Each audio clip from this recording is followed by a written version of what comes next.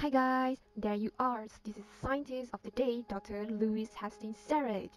This guy was born on 22nd of December 1917 and died in 1999.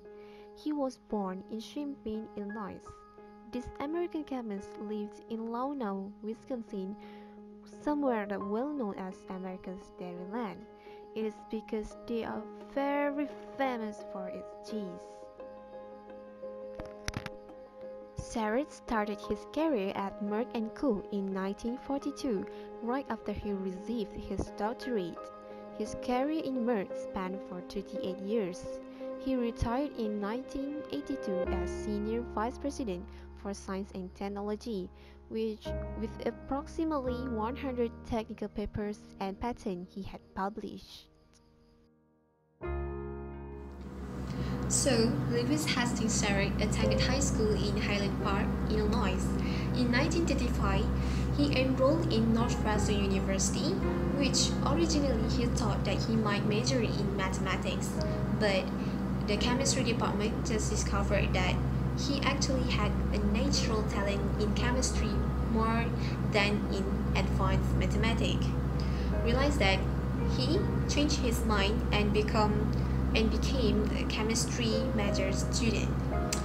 Within that 4 years, he did well in his studies in chemistry courses and just graduated from Northwestern University with Pi Beta Kappa honors. What is Pi Beta Kappa honors? Okay, so let me tell a bit. Pi Beta Kappa honors is the oldest academic honors in United States, which described as the most prestigious academic honors that you can get due to its long history and academic selectivity. So with such qualification, he finally experienced his doctorate in Princeton University when he was offered a teaching assistantship position by the time. Even though Princeton University by the time was strong in physical chemistry, but Sarett insisted to do synthesis. Guys, besides gasoline academic background, this Lewis Hastings Sarett also really loves playing chess. He really loves playing chess even during his retirement day. Also, he with encouragement from his father, who formerly was athlete in college, he indulged himself into wrestling. So where can you find a chemist who also good in wrestling? So this is the man. I think not many people know about this. Do you know that Collins reagent actually just an improved version of Sarett reagent?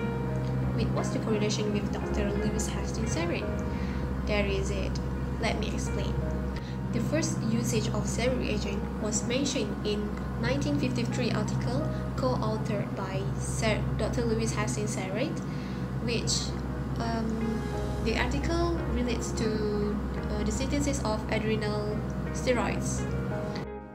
The paper proposed the usage of pyridine chromium complex to oxidize primary alcohol. If you relate this with organic chemistry, we know that primary alcohol can be oxidized into carboxylic acid and aldehyde. The difference is just that if you use strong oxidizing agent, you will get carboxylic acid, but if you use weak oxidizing agent, you will get aldehyde. So the the usage of this Sarett reagent is to oxidize primary alcohol capped at aldehyde, not further to become carboxylic acid. Further investigation from this paper, researchers agreed to name the chromium into Sarett reagent. An injection of cortisone can be used to give short-term pain relief and reduce the swelling from inflammation of joint or tendon. It was believed that injection of cortisone can increase endurance of German pilots at high altitude, which is it's critical during World War II.